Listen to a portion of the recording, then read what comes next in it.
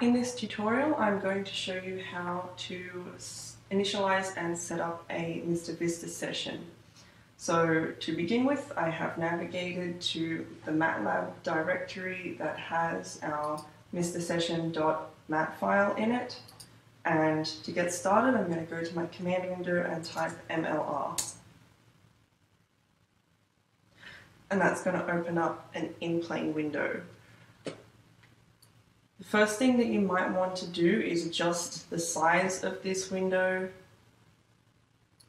and play with the contrast until it looks good and you're happy with it. And if you go to File, you can click on Save Preferences so that you're not going to have to adjust that every time. The first thing that I'm going to show you is the DataType menu, which is up in the upper right hand corner. If you click on that, you'll have a number of data types. To start off, you'll probably only have one or two. So I had original and SSTC FiltMoco, which is my slice scan time corrected and motion corrected data. So this is the data that you're probably going to want to start working on. So I'm just going to select that. And you want to do some basic checks to make sure that your data was processed correctly before you move on to trying to analyze it. So if you go up to Edit, click on Data Type and go to Edit Data Type. And it's going to bring up this dialog. And there are a couple of things that you just want to check. So description, you may need to change this depending on how your data was pre-processed. This might be a whole path name. So you might just want to simplify it to appropriately name your scans. Number of temporal frames, make sure that that matches up with the appropriate number of frames for your scan, as well as the frame interval in seconds, which is your repetition time. So just click through for all of your scans and make sure that those parameters are correct before you move on.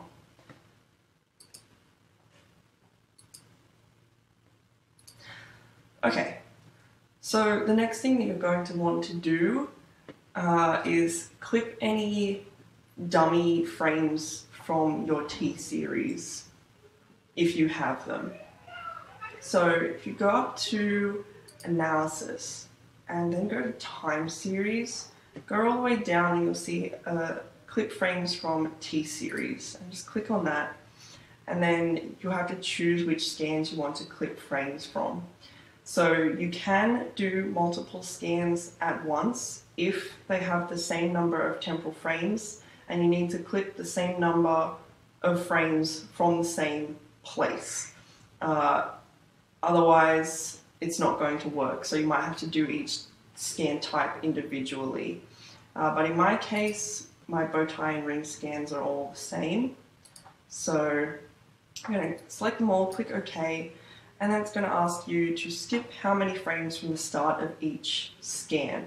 So this is if you are wanting to clip frames from the beginning, which I do, and I want to clip 4. So I'm just going to put in 4, and then it says keep how many subsequent frames, and I want to keep the rest, so I'm going to keep 120. But say, for example, I also wanted to clip 4 frames from the end of my tSeries, then I would simply change that to 116, and it'll clip the last 4 as well.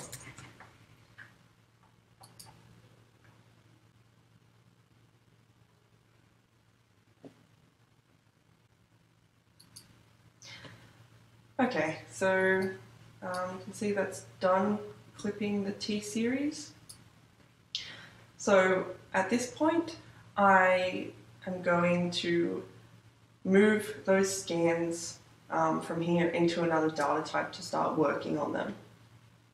So to do that, I'm going to go to Edit, Data Type, and I can choose to either duplicate the current data type and copy across every single scan, or select only a subset to analyze, and I'm going to do that. So I'm going to go group scans into data types, and I'll do my rings.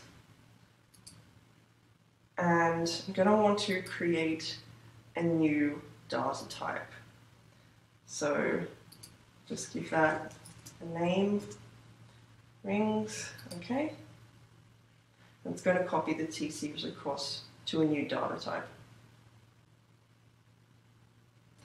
Alright, and that has created a new data type.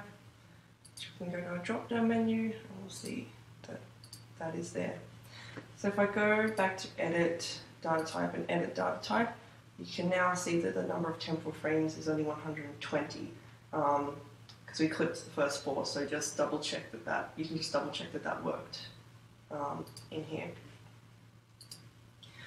So now I'm going to run an FFT analysis on this rings data by going up to Analysis, Traveling Wave Analysis, and Compute corAnal. And again, you have the option of doing it for all the scans, the current scan, or choosing which scans you want to do it for. So I'll just do it for both of them. Once that's complete, we can view the results of that analysis by going to View and clicking on Phase Map. Now it's calculated an FFT for every single part of the image, including where there's no data that we're interested in. So if you go to Code Thresh on the upper right hand corner, you can just turn that up and it'll get out a lot of the noise and you can have a look. If you click through your slices, you can see the results of that. So that's looking reasonable enough. What I'm going to do now is average both of these rings scan together. So I'm going to make sure that I'm in the data type that I want, go to Analysis, tSeries, and click on Average tSeries. I'm going to select both of those. This has got name of new data type, so it will just create another data type called averages, and then you want to name it the annotation for average scan to whatever name is appropriate. And once that's done, you can go to your data type, click on averages, and I already averaged my bow ties together, so I've got that there, but if we click across to the second scan, we've now got a rings average. And I'm going to want to compute an FFT for this as well. So I'm going to do what we did before, go to Analysis, Traveling Wave Analysis, Compute corAnal, and this time I'm just going to do it for the current scan. So this is whichever scan you're sitting on.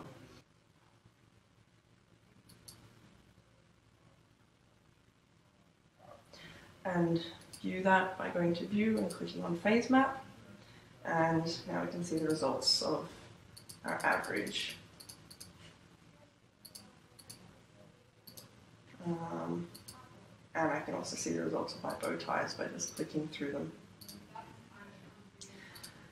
Okay, so at this point, we will want to transform this data into grey space, which in our lab is where we do most of our analysis and working with the data. So to get that up, go to Window and click on Open Grey 3-View Window. In order for this to work, you're going to have your alignment completed. So if you haven't done that and you don't know how, there is another video on this channel that explains how to do that. So once that opens, it's going to prompt you to select an anatomy file, which I've already done, but it will just bring up a window and you're just going to select your T1 anatomy for this subject. And it'll ask you for the number of grey layers. Now this is going to depend on the resolution of your data as to how many layers you want it to build on top of your class segmentation, your white matter segmentation. So this data is at 1mm resolution, so 5. I'm going to leave it at that. If you're working with 1.5mm data, you might only want to have 3 grey layers, but it just depends. And then it's going to ask you to select a hemisphere or class file. So this is your segmentation. So I'm going to change that to Nifty and open the segmentation and put in the same number of grey layers as you did last time. And that's going to install the segmentation. So once that's done, you can just click in these windows to get your anatomy up. The first thing that you're going to need to do is transform your tSeries from in-plane space into grey space. So to do that, you need to be in the same data type in your in-plane and your grey window. So to make this easier, I'm just going to skip straight ahead to transforming the averages.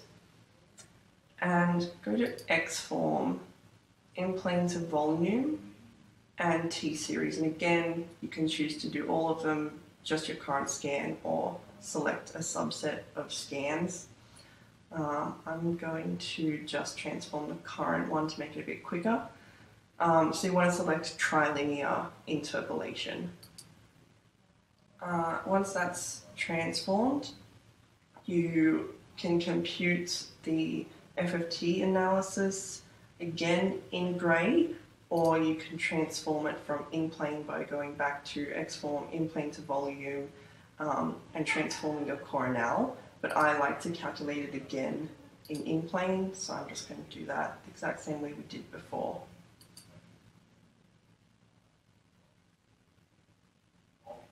Okay. And we can view that by going to View and clicking on Phase Map. Turn up our threshold.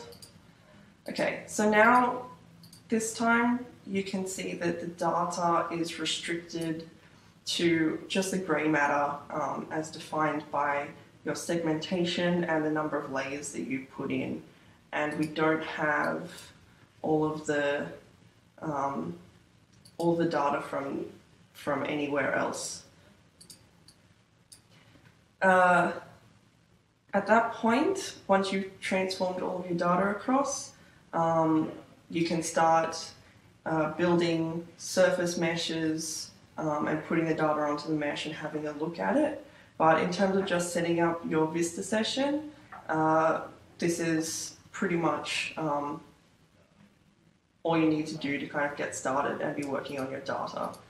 So I hope you found this video useful, and please let me know if you have any questions, and I'll be happy to try and answer them for you.